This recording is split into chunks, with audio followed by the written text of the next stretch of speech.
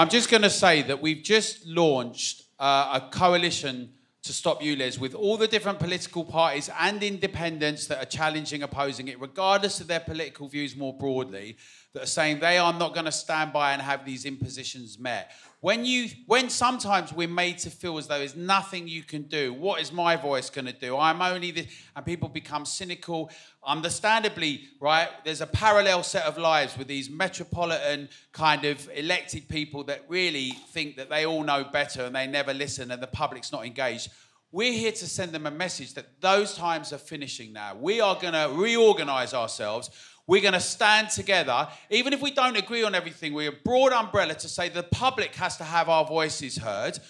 Not only around ULEZ and CASs and RPZs and the Ring of Steel, imagine that name, Ring of Steel in Bath, but low traffic neighbourhoods, 15-minute neighbourhoods, our streets, our people. We're going to free our streets together. We're going to force them to listen. And if they don't, they should move out the way.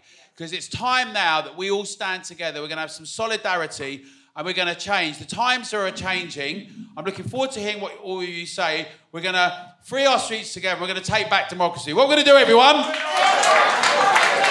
Thank you very much.